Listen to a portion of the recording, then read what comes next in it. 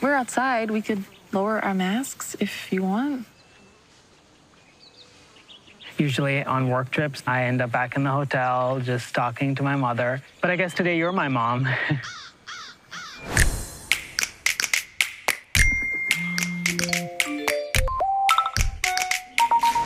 Are you seeing this? I don't know, Mom. It's just one date. Yeah, no, Mom, I don't really have any other choice. It's shelter in place. No, he doesn't seem gay. Oh, God. I love your place. My parents are comfortable with you staying the night.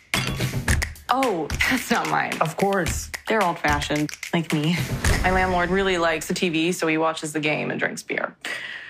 Where's the TV? Now that my career is in such a good place, I'll get married this year, have kids a year after that. We'll all live with my mother.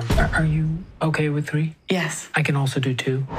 It's so refreshing to meet someone with the same values.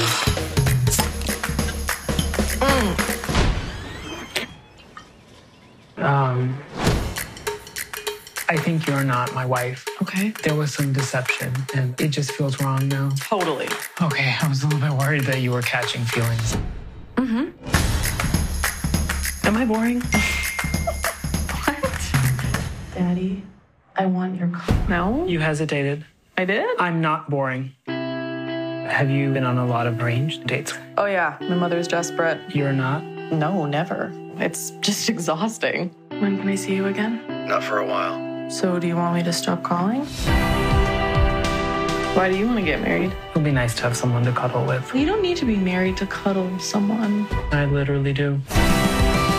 I've been trying to do this for a year now, and it doesn't seem to work out. That's not what love is like. Love, it's not something you grow like a plant. You can't just go from being complete strangers to living together.